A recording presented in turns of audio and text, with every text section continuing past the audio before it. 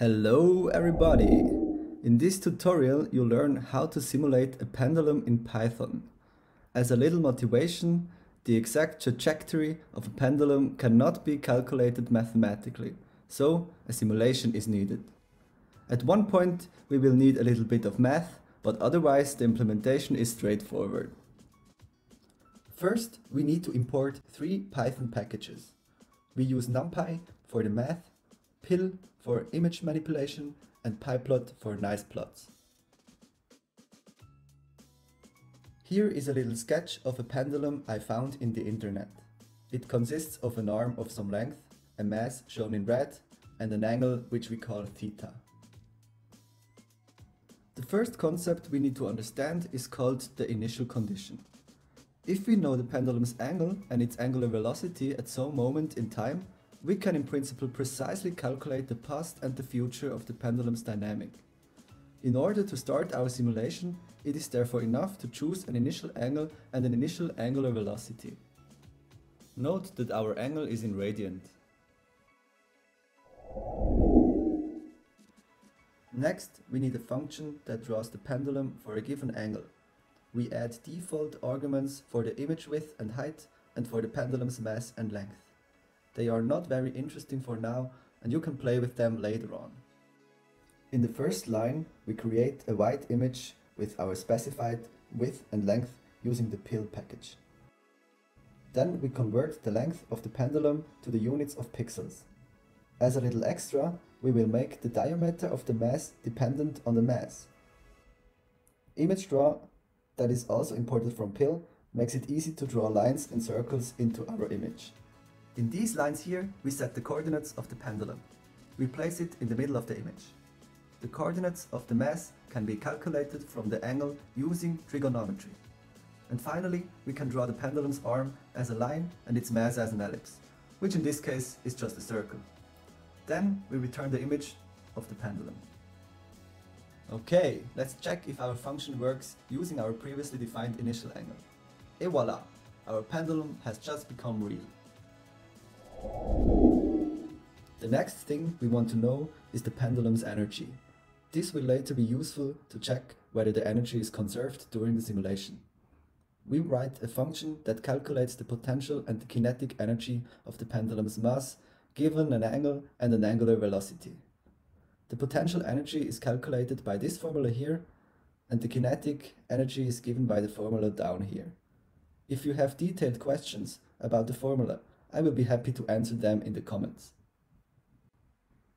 Our function called getEnergy takes as input an angle and an angular velocity. We then simply calculate the potential and kinetic energy according to the above formula.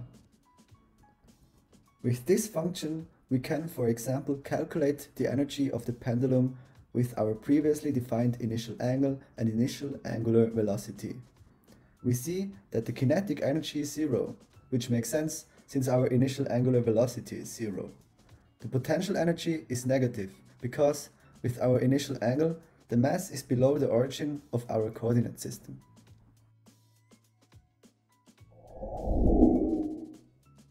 We are now coming to the core of the simulation, namely the physical rule of how a pendulum moves. The path that a moving pendulum traces out is called a trajectory. For a given initial state, we aim to calculate all future states of the pendulum. Physics gives us the corresponding differential equation for the time-dependent angle. It would go beyond the scope of this video to explain in detail the derivation of the differential equation. Hence, I simply write it down for you, with the note that it follows directly from Newton's second law. As already mentioned in the beginning, this differential equation has no exact solution in terms of elementary functions. The power of our simulation is that we can numerically approximate the time continuum by discrete time steps. Even if you have never heard of this concept, you're actually very familiar with it. Right now, you're looking into a screen which is not really as sharp and smooth as you might think. Your screen is made up of millions of small LEDs, light-emitting diodes. However, I'm sure that you agree with me that the approximation is good enough. The most simple discrete time approximation is called Euler's rule, which states that given the state at any time, we can calculate the state one time step later, via this big, scary looking rule down here. Again, it would be beyond the scope of this video to explain why this approximation actually works. If you need an answer right now, Wikipedia might help you out. But enough of math now. Let's write some Python code. We need a function that calculates the trajectory of states for some number of time steps, which we call n-iter for number of iterations.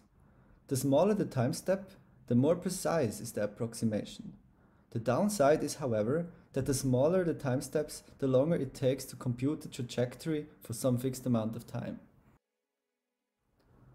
In the function we define a numpy array called phaseTraject, which we will fill with the pendulum state at each time step.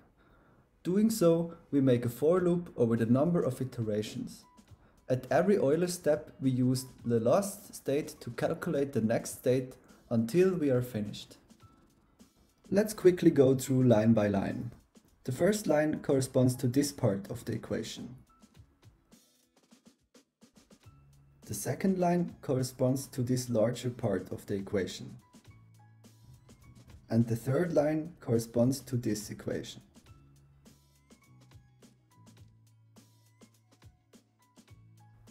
Okay, as always, we need to check whether our function actually works. We choose a time step of 5 milliseconds over 1000 of iterations. This means that the duration of the complete simulation is 5 seconds. We can then calculate the trajectory by using our initial angle and angular velocity. The results can be visualized by plotting the pendulum's angle at any time step. And yeah, we get a nicely smooth oscillating curve. But note that similar to your LED screen, the smoothness is just an illusion.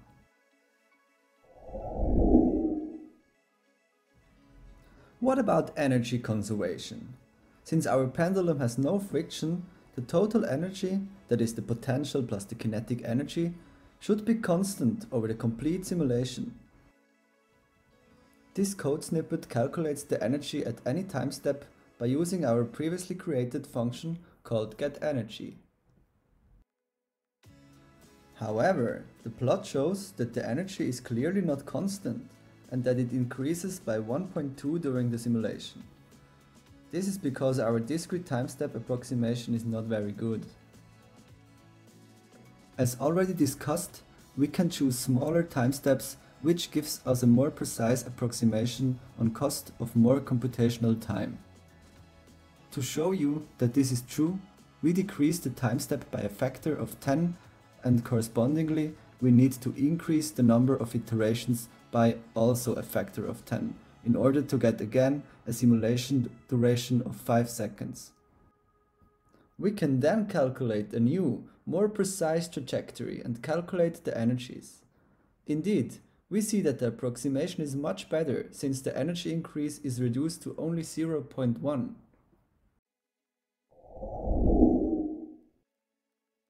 Finally, we have all pieces together in order to render any given trajectory, that is, turn a trajectory into a video of a moving pendulum. All we have to do is to draw a time sequence of pendulum images, since, as you know, a video is nothing else than a sequence of images. If we want to simulate the pendulum in the correct physical time, we need to think about how many frames or images we want to show per second. Since our time steps are very small, we don't need to render every point of our trajectory. So we define two parameters. The first is called frames per second, which tells us how many frames we show per second. And the second is called take frame every, which tells us how many trajectory points we can skip between any two frames. Let's now write our rendering function. We will collect all frames in a list called frames. Then we save the frames as a GIF in the current directory. So, let's look into the function. We see that we have a for loop that goes through all states in the given trajectory. If the loop index is divisible by our parameter takeFrameEvery, we draw a pendulum image using our previously written function drawPendulum. Then we append the image to the list called frames. The code snippet starting at line 12 saves our video as a GIF. As a little extra, we also print the initial energy as well as the final energy of the pendulum simulation. Finally, we can call the rendering function and look at our final product.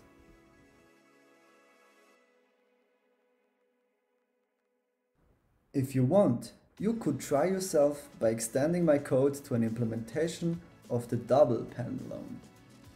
Double pendulums are extraordinary physical systems with fascinating properties. And some of them you can watch in my episodes of Fun with Pendulum.